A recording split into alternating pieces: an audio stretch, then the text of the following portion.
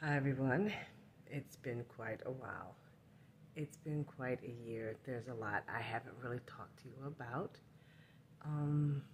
Yeah, it's a lot of things. I apologize because I need to open up more and I don't.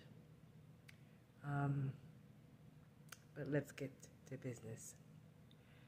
I'm Miriam and I am YouTube's biggest weight loss secret.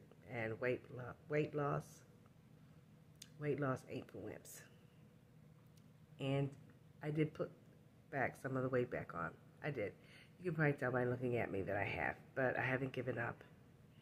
I just want to say that YouTube has been a very crazy place lately, and I'm really over a lot of silly stuff.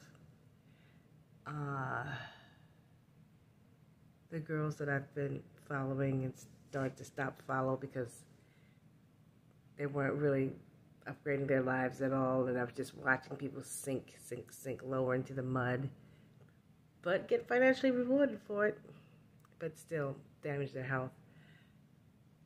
With each situation, each channel, I get to the point where I say, no, I don't want to watch this. I don't want to participate in this because they're not getting better. In fact, they're being rewarded for getting worse. I'm not going to watch people who are boring and who never change. I'm not going to watch people who are controversial and never change and never grow. When I think of the educational classes, the things that I could have done with my life, the hours watching these silly people that are self-destructive, and I wish they were just silly, but they're self-destructive and destructive in general, in my opinion, so that's even worse than being silly. Now, I say this with no malice, and I ask that you not send hate to anybody's channel, but I'm done. And I know, like, one of the latest controversies is they think that somebody's being abused off camera. If you didn't see something on camera, if you didn't hear something on camera, and somebody went off camera, what that means is you don't know what really happened. So stop saying that you do. And I just want to see people to glow up and win. But not everybody wants to glow up.